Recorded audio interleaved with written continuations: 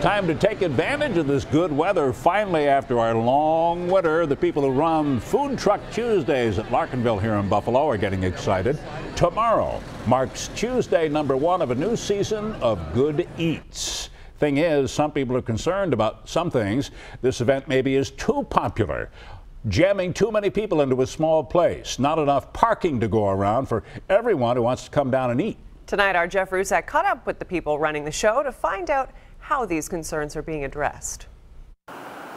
Spring has sprung in Buffalo. Nice to be back outside in Buffalo. And with it comes the earliest opening day of Food Truck Tuesday in its 5-year history.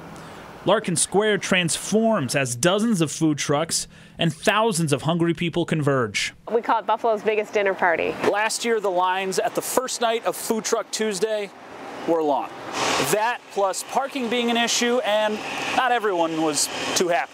The hope is this year, with there being more vendors down the road, including restaurants, that these lines won't be as long and parking will be a little bit easier. Hurry up! So we encourage people to park in the lots all along Exchange Street, and they'll see signs for the parking. We also open our ramp at 5:15. 27 food trucks will be located at Larkin Square, and another 12 will be down the road. With perfect weather last year, the place was packed. Weather dependent, that could happen again this year. Leslie Zemsky says no matter what, everyone working Food Truck Tuesday will be ready.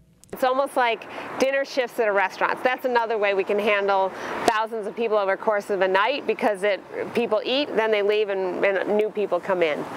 Springtime is here, and so is Food Truck Tuesday, and all the treats and crowds that come with it.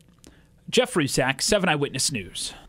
And you can count on 7 Eyewitness News everywhere, especially when it comes to food. 2 food trucks will be joining us on the morning show starting at 5 a.m. tomorrow. And our Mike Randall will be live with the Mobile Weather Lab at the trucks during our 5 and 6 p.m. newscasts tomorrow.